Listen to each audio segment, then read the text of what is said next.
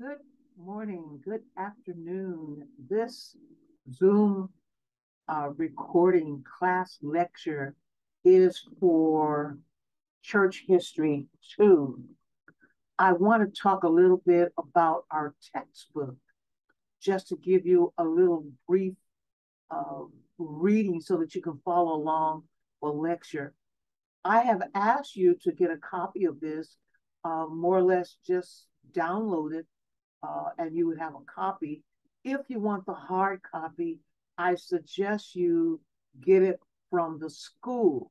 They may charge about $25 for a copy. But if you go to FedEx, it'll cost you about $48 to get it run off, unless you have some other means to photocopy. At any rate, you can simply go and download the book, and hopefully that'll be a help to you. I have endeavored to keep the cost of the textbook down. I don't think this textbook would cost a lot if you would go on one of the sites where you can get them for about $5 or $6, where they're used books, but you can get one if you just want the book. That would be good that way. But hey, let's look at the book a little bit. I'll just talk a little bit about it um, with some of my notes and so forth, and just kind of see what we can do. And you can always call me if you have questions. Um, I'm available.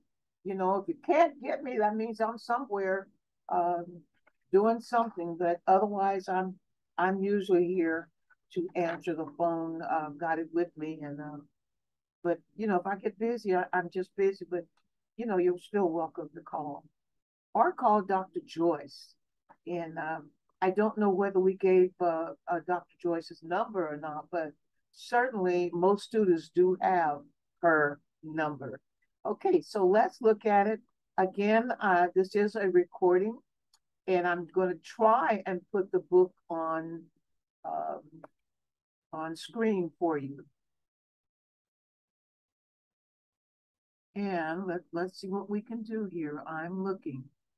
Give me a minute here. Okay. Okay. Yes. Just let me figure it out. Okay. And you tell me if you see it. Can you see that? I'm not sure if that is screen sharing. Um, Let me see if I can go back to. Oh yeah. Okay. Here we go. Okay. I am hopeful that this is screen sharing, that you are able to see it. This is what the front of our book would look like, Exploring Church History. It is by Howard F. Voss. Howard Voss, he's the author of it. It gives you a little copyright information, so to speak. But I tell you a little bit about the author. He was, because he's passed on, he was a professor of history and archaeology, emeritus to King's College. Um, and so I know that he died, I believe, in 2019. And for some reason, he's buried at Arlington Cemetery, but he was a scholar. And so I think that there's so many books that are good books, but they're thick and they're expensive. And I've endeavored to keep the cost down. That's not always possible, I understand. And but let's keep the cost down if we can. Amen. Yes. Okay. And so here is our what's in our book is the contents. part one.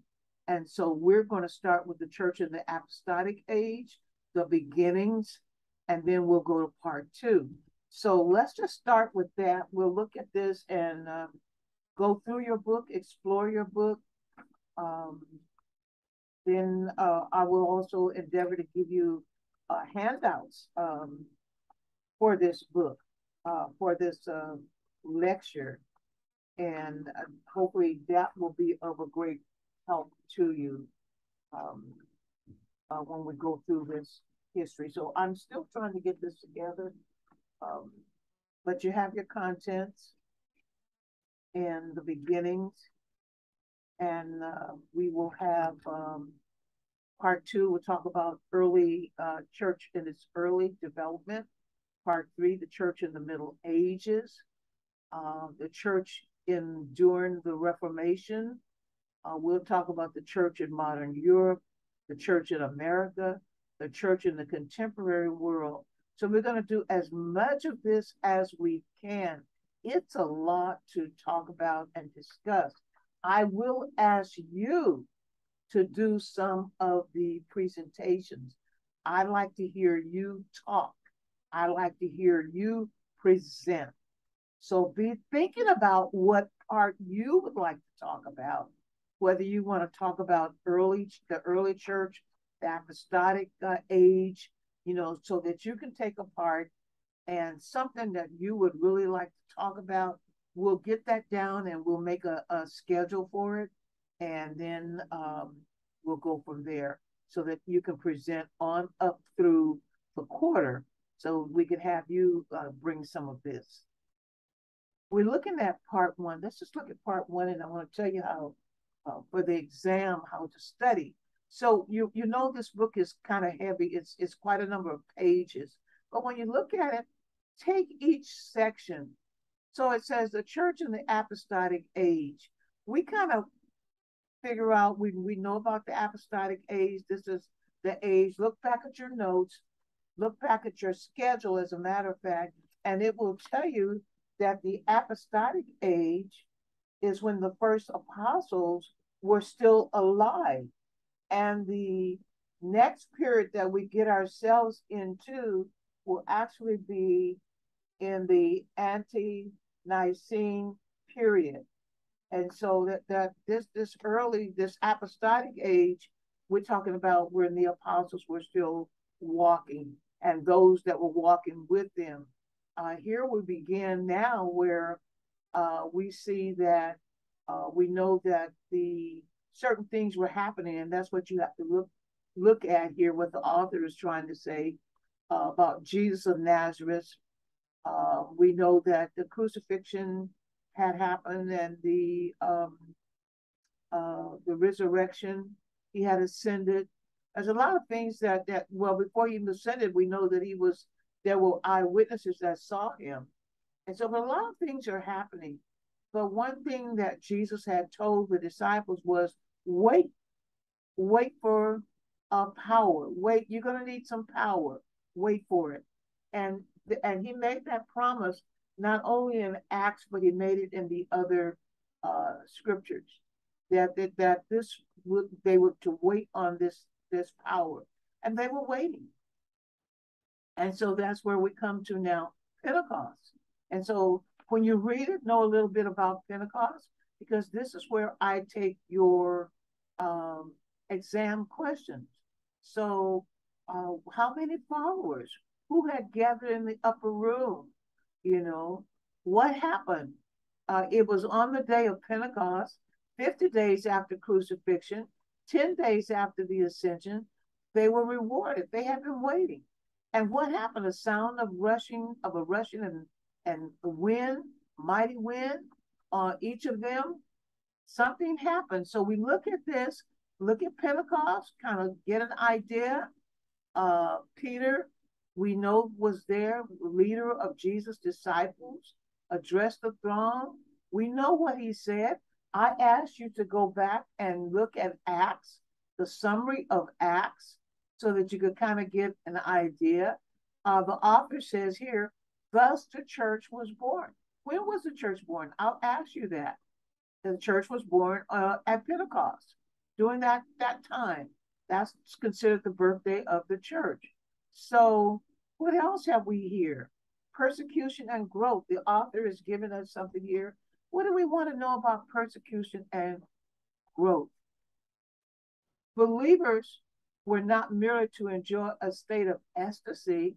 They became painfully aware that when the temple priests launched a persecution against them, accepting the Lord was serious business. You wanted to be a Christian, it was serious business. You were going to be persecuted.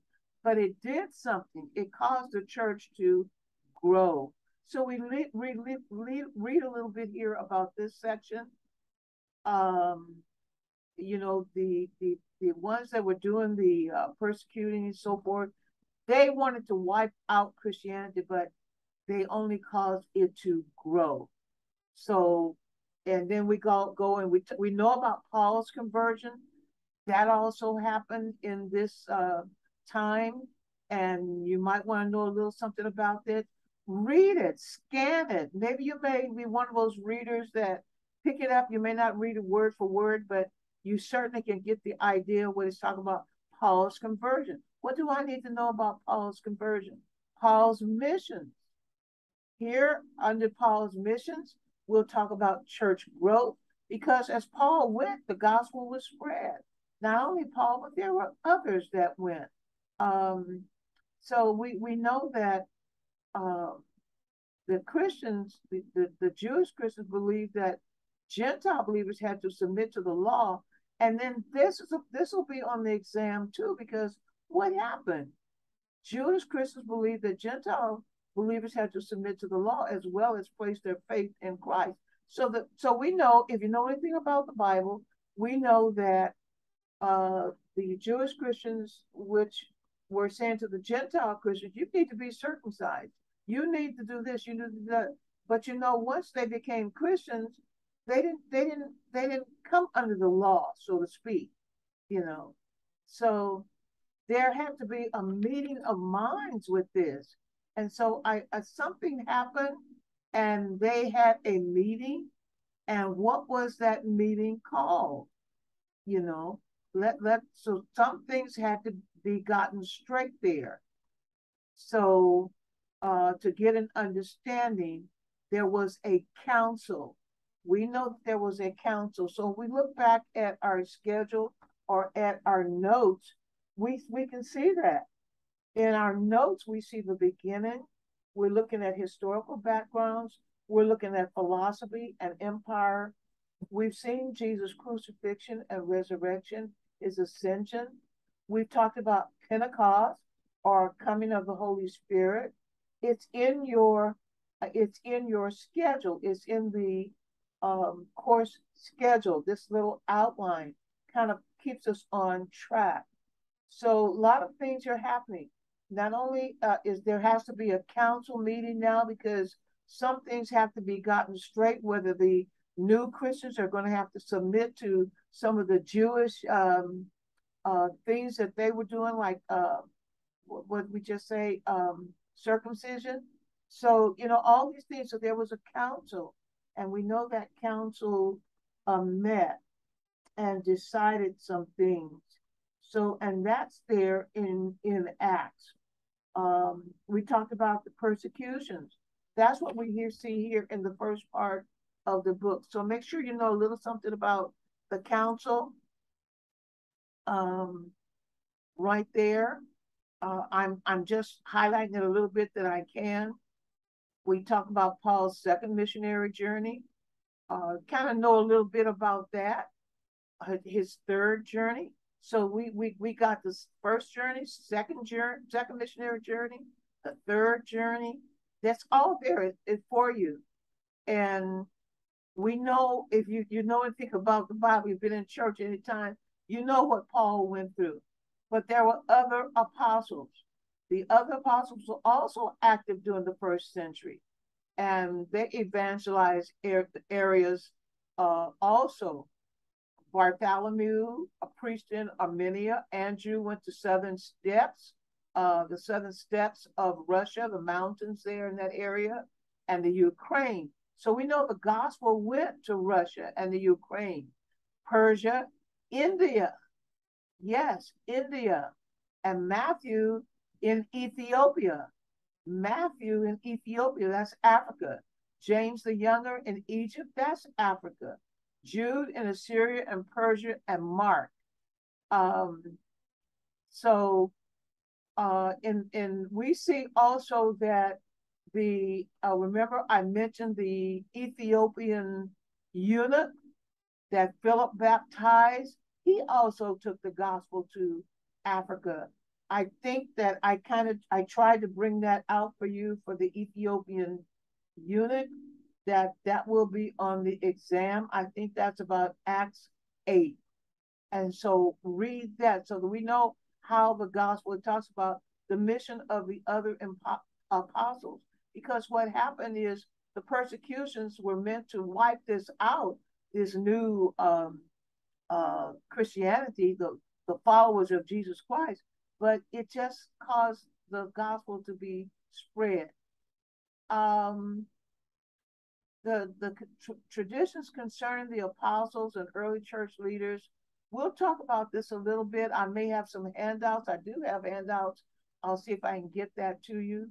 The gospel penetrated the more important inhabited areas of Europe, Asia, and Africa by the end of the first century. So Justin Martyr, remember that name. Remember that name.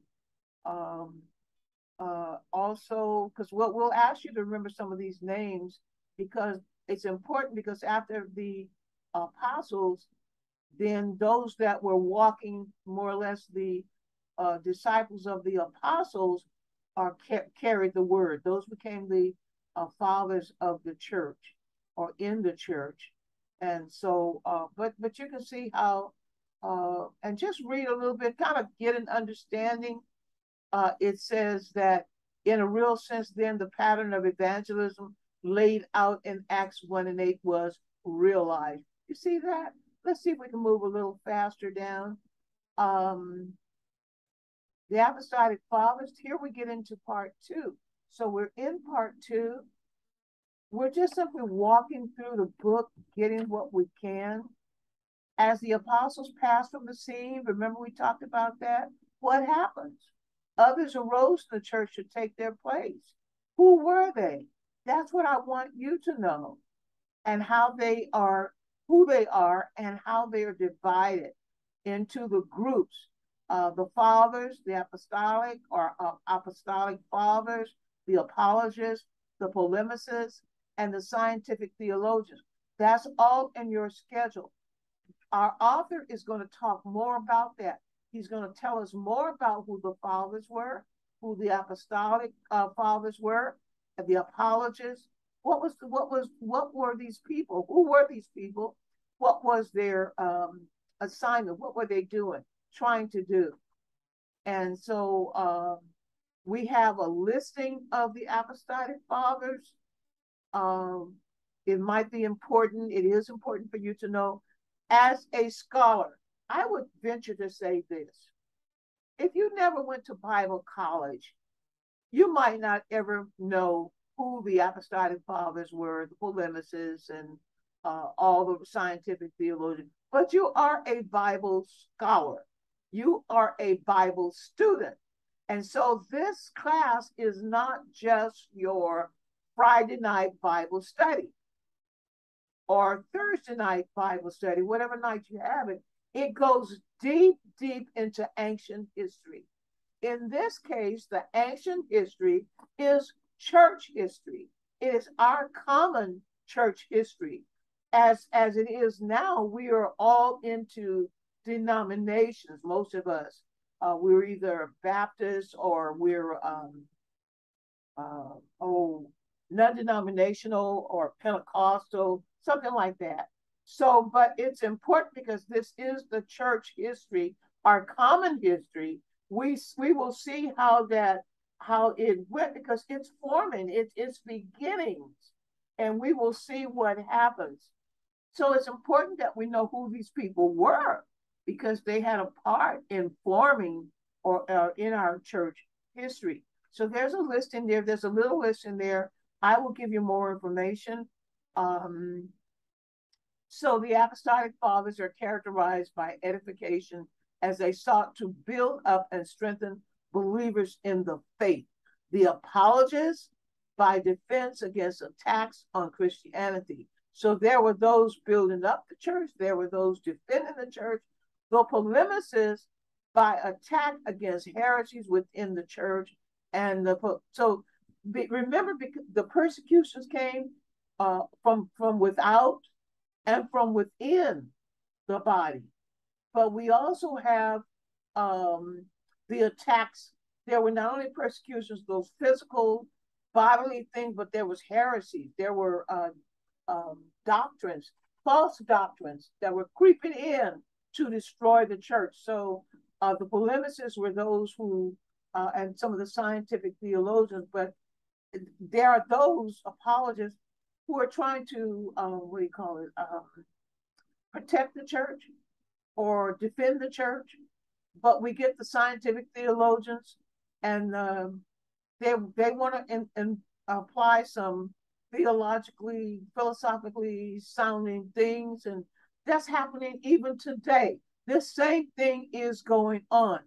And so when we begin to look at the author, says here's Clement, here's teachers of the early church, the shepherd of Hermas, and I'm not going to go through it because this is your reading, but I present it to you so that you'll know how to go through it for your exam. We'll talk more about it. But who was Clement? Who was the shepherd of Hermas? What did these people do? You don't have to know everything. When you want to know, let me tell you a little secret. If I want to know who the shepherd of Hermas is, I can just Google it. Okay? That's the way it is today. So I can Google that information. But here it is, the author has endeavored to put all this information down, to give us scripture when necessary. And Ignatius, Bishop of Antioch, who was he? It's right here for you. Why is he important to church history? What happened? Why are these people important to church history? What did they do? Were they for the church, attacking the church? Did they have some different belief? Because remember, the apostles had fallen asleep.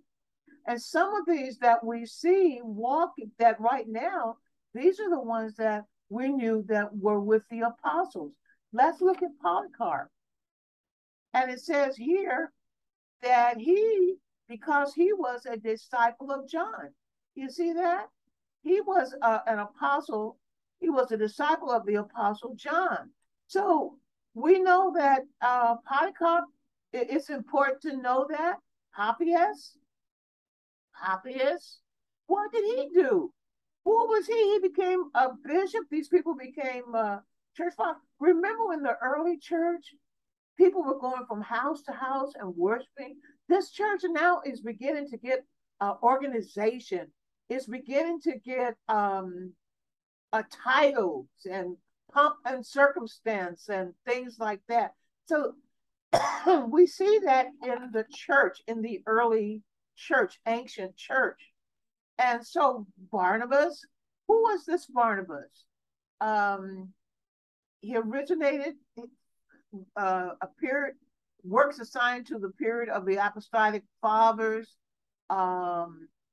who originated in North Africa, generally considered to have been written in Alexandria.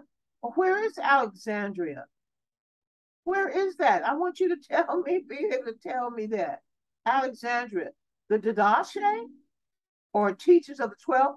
I might put something on the final exam or the midterm. I'm not which one it's on. What is the Didache or teachings? Didache simply means teachings of the 12. Why is that important? We want to know that because why? Again, we are Bible scholars. We're also ministers of the gospel. Many of us teach and preach and we'll prophesy, bring the word of God. But for some reason, God has seen fit in these latter days that we would be well versed in our church history.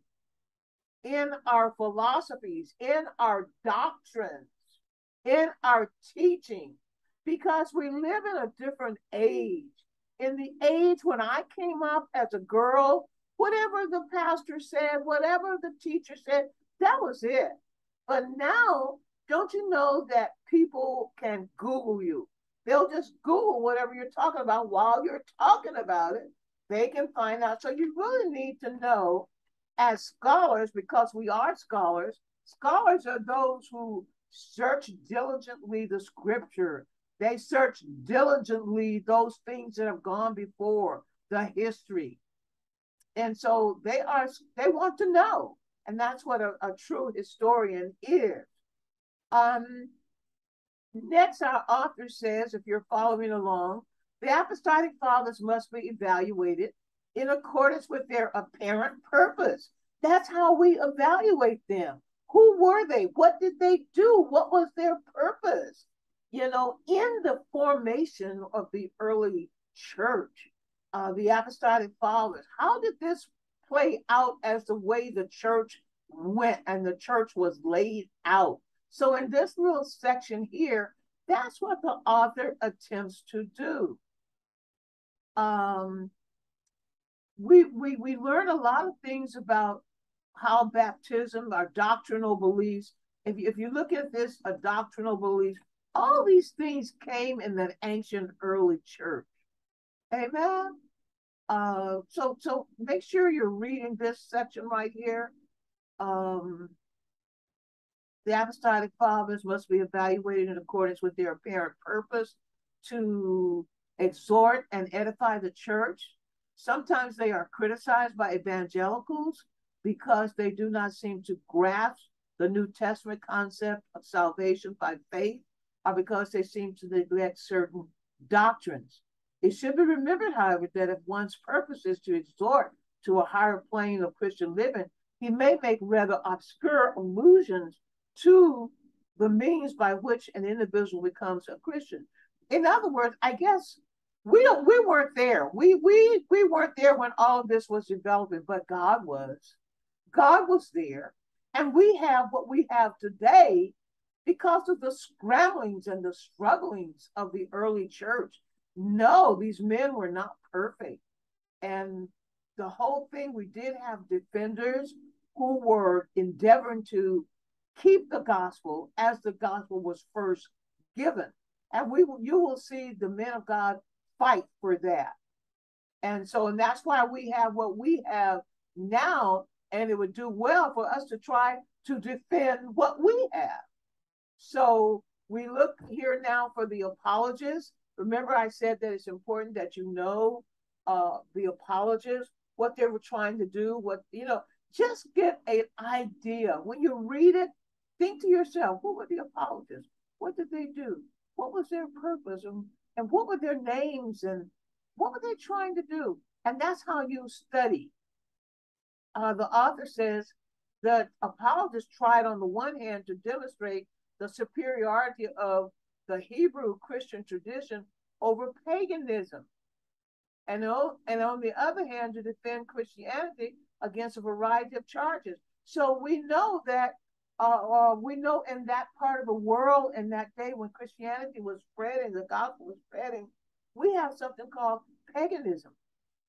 Many were still worshiping little gods. And it was a hard thing for some of those who were converted. They brought in some of their little gods. They brought in some of their paganism ideas. And so you have to defend that in that time when you have to let people know this doesn't belong in the church. Images, and we call them icons or images, what some people call them idols. But some of these things don't believe it belong in the church. I like to use the word icons because I don't want to offend my Catholic brethren. I don't want to offend them at all because that's not my intent. Among the charges against which apologists defended Christianity was atheism, cannibalism. Cannibalism, because we as Christians were accused of cannibalism because we took the body and the blood, which is communion. We'll talk about that more. Okay? Antisocial action. You know, Christians in those days would not just not eat anything. They would just not associate with anybody. But anyway, we're going to talk about that. But you're going to read and get an understanding of what each one of these defenders or these, even those that attacked the early church, what their purpose and plan and how it happened and what we have today. And even you will understand, as I mentioned earlier, you're going to have to defend the faith right now. We're having to defend it because some of us are becoming very political on the one hand. We're bringing politics into the church and it divides the brethren. We have seen some things come in. If we're writing this history, we'll say, who was Trump? What did Trump do? What did he cause?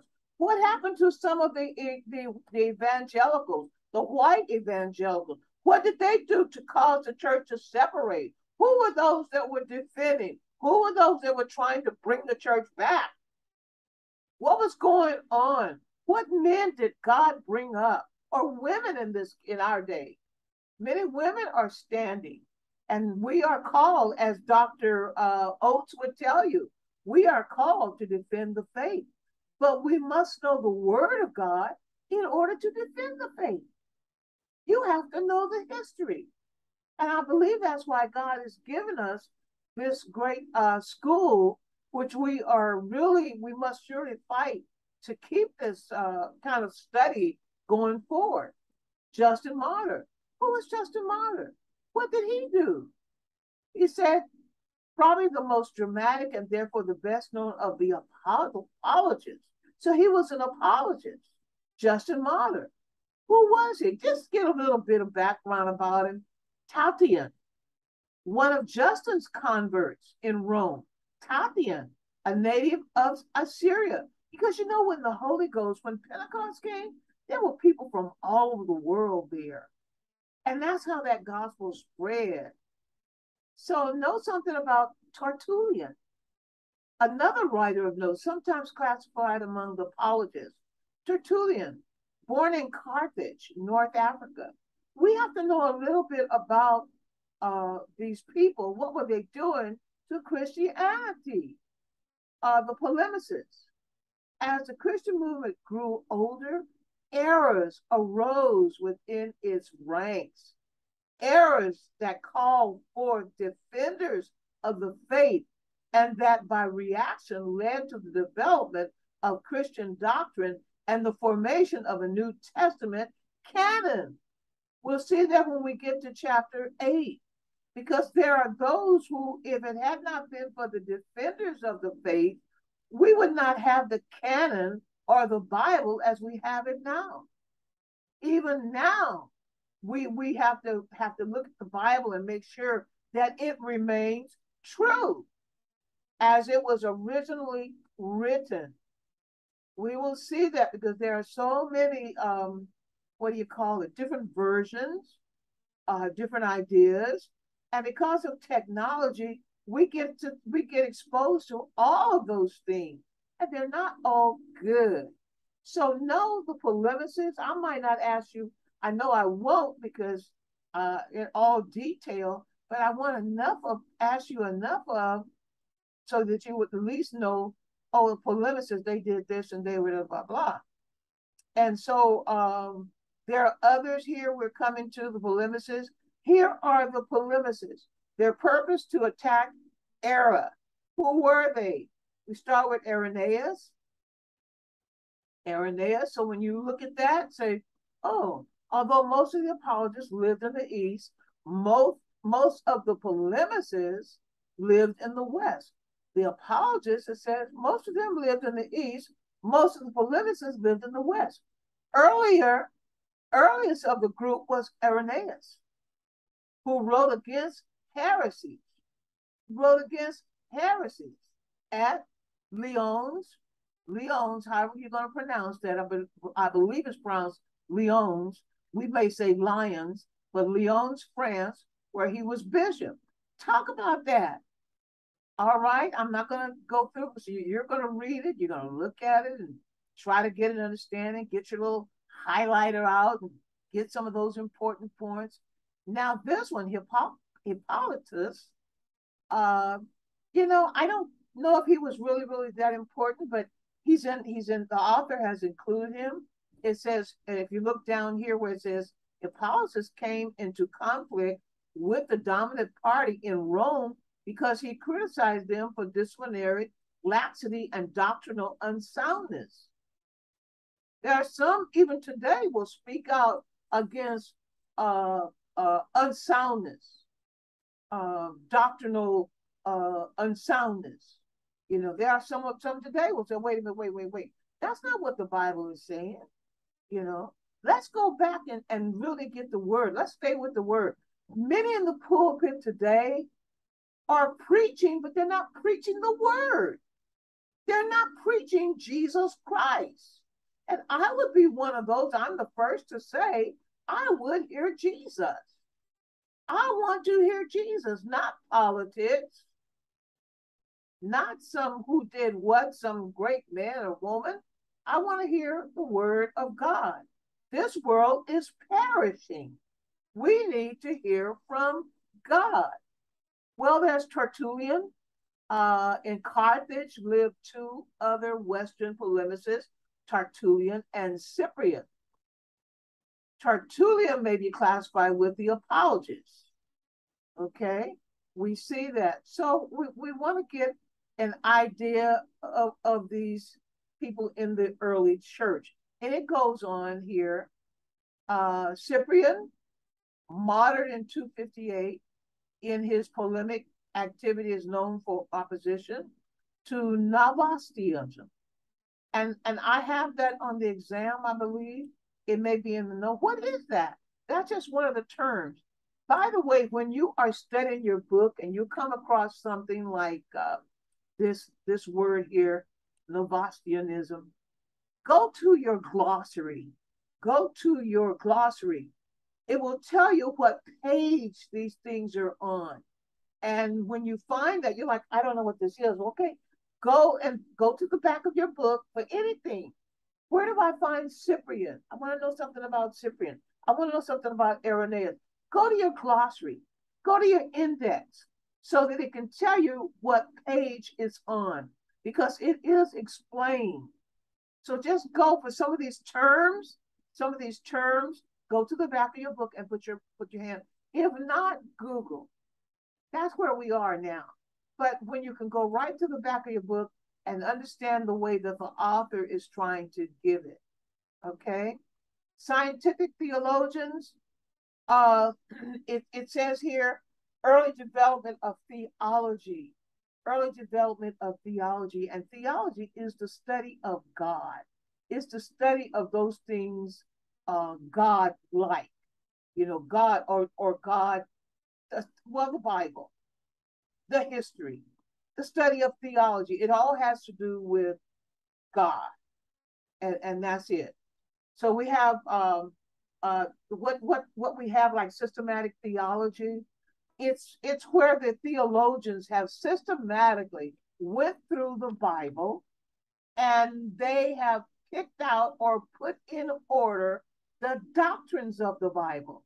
So when we study systematic theology, we can study bibliology, which simply says, here is the Bible. Here is the Bible. This is the Bible. We can study Christology. It's all about Christ. We can study theology. It's all about God. We can study pneumatology. It's all about the Holy Spirit. Theologians did that.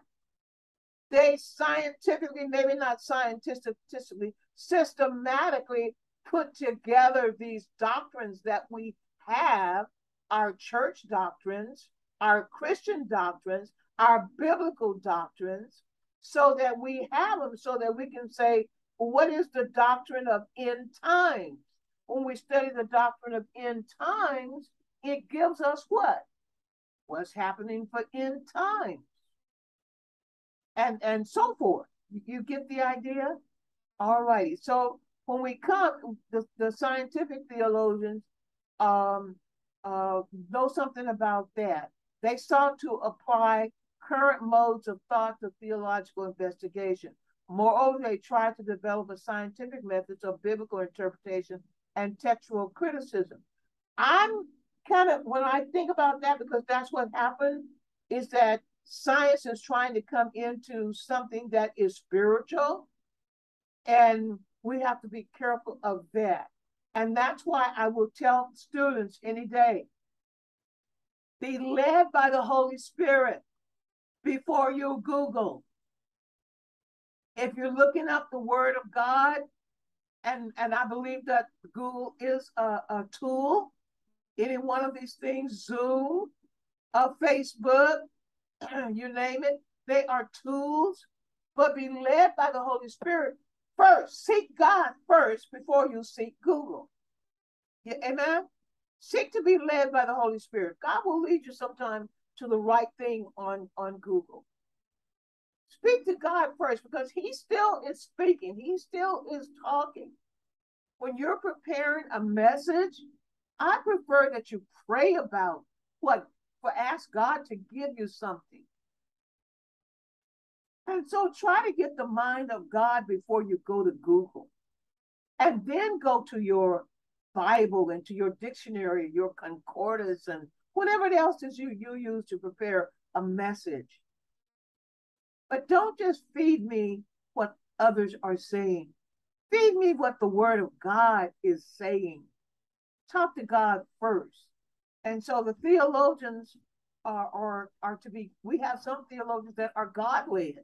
And you have to be careful. Some of them are writing our Sunday school books. Some of them are writing our Bible study books. So we have to be careful. We are theologians. We are theologians. We study. That's all that it means. It means the study of the Word of God, the study of God things. Amen. That's who we are. We are theologians. Okay. Scientific theologians, here they are. Of the purpose, I may ask you, what's the purpose of scientific theologians? Well, here's the purpose. Who were they? Alexandria. We have let's see. We have Alexandrian theologians. Okay. We have Clement. Clement is one of those ones that's important. Who else we have? Oh, Origen. Origen, or some people may pronounce it Origin or Origen. Okay. The most famous of the Alexandrian writers was Origen, who led the school from da-da-da-da. Therefore, he moved to Caesarea in Palestine, where he continued his illustrious career for another 20 years until the persecution. You have to just read it. You can't read maybe everything word for word, but highlight and get the gist, because that's all you want to do is get an understanding of just a little bit of who these people were. Okay? Because you may never, after this class, you may not even see their name again unless you're looking at one of the Catholic churches. I happen to know some of these are some of these churches, Catholic churches. I know St. Ignatius is in my neighborhood. There's a Catholic church called St. Ignatius. So we may see some of those names, okay? But these were those that early defended the church, the word, and so forth, the apostles' doctrine, and that type of thing. Western theologians, we have the Alexandrian, we said the Alexandrian theologians, and we have the Western theologians, and they are Jerome, Ambrose, and I'm just kind of going through it. Augustine, St. Augustine, Bishop of Hippo in North Africa, stands preeminent among theologians of all time. His influence upon all Christian faiths has been significant. His emphasis on a personal experience of the grace of God as necessary salvation has caused Protestants to accept him as a forerunner of the Reformation. Because some of these were like, wait a minute, we're getting far from what the church was. That's what their mission was. Many wanted to just all of a sudden, you get a little power and stuff, but many were like, wait a minute, We can't get away from what Christ laid out, or the apostles, the foundation of the church, of the word, more or less. We have to go by the word. So let's who some of these people were. Augustine, theologians of Asia Minor and Syria, the Cappadocians. If I'm reading that correctly, Cappadocians, or however you want to say it. But here's who they are: Theodore, John Chrysostom. I know that he was a prominent leader of the Greek church. But all these. Then the author gives us a summary and evaluation. Read that little summary and see what he's talking about. A study of the fathers is very valuable for one interested in the development of church doctrine and organization. Because yes, this is where your church doctrine came from. Yes, it's biblical. That's why when I teach Bible doctrine, it's Bible doctrine. It has to line up with the word. There are so many doctrines, but if they don't line up with the word of God, then they're false. Or some churches have their own doctrine, but and a lot of churches do have their own doctrine, but we have something called Bible doctrine, church doctrine, Bible doctrine. Okay, and it's important that you, as a scholar, should know some of these things. Attacks from without. Make sure you read that. We talk about persecutions and what the author tries to do. He tries to show us the attacks from without. The Christian movement had hardly begun when it faced its first persecutors. This was to be expected, for Jesus himself had warned his disciples, if they persecuted me, they will also persecute you. Not going to go into a whole lot of it. You look at it. Reason we have the Jewish fear, reasons for persecution. Persecutions come. Why persecutions coming? Jewish fears, Roman political suspicions. You know, the Romans. We remember we talked about how the emperor, what's his name, Nero. He was suspicious of the Christians. People were suspicious of the Christians. Social reasons. All of a sudden, you hear this is going to change. You know, all of a sudden we got all these homeless people on the street. This changes the whole neighborhood. This changes the whole thing of things. So we have some Christians suffered social ostracism because they came, especially in the early days, larger from the lower classes of society. And when people started, when upper class people started reaching and getting Christianity, then it became acceptable. We will see that when we get to Constantine, who was an emperor that converted. But now it's like, you know, we don't, those people, they're crazy. They got ideas. They won't bow down to this and that. They got these funny. So there was some social reasons why people didn't like Christians. Economic reason, well, yeah, there's always that. The religious interest. I mean, we saw that in the Bible. If you're a Bible student, we saw that they complained when the demons were cast out of that young woman that had power the demons were using, because they're like, look, you do that, nobody's going to buy our little things that we have, our little mojos and stuff. You're ruining our business here, talking about we should not have these little GODs and things like this and worship this. So economic reasons, of course, there were religious reasons. Religiosity, Christianity suffered because it was inclusivistic, not tolerant like other faiths of the empire, and declared only one way of salvation, not tolerant like other faiths of the empire. It was like you either come clean or stay away dirty. Okay, if I could put it like that. Roman imperial persecution, because not only are you having persecution, but now you're having it like when in the state, we haven't been persecuted yet. We've been persecuted, but when the state and the government begins to persecute, we're in trouble. And that's what we get. Official persecution now. Official, read that earliest official Roman persecution, imperial policy. They put out a policy for the Christians. So the Christians are really in trouble now. They're being persecuted. And so I'm going to go over some of this persecution across the empire. Make sure you read this. All this has to do with persecution. Toleration under Constantine. Please read this. This is important. Toleration under Constantine. I think we briefly talked about it a little bit, but during the confused time that followed, Constantine's son, Constantine, rose to leadership in the western part of the empire. And I want you to read that. Constantine became the sole ruler of the Roman world. Constantine made Christianity a legal religion and favored its development in many ways. He restored property. Just read about Constantine. If you have to Google it so that you can get a good understanding. We'll learn more about him.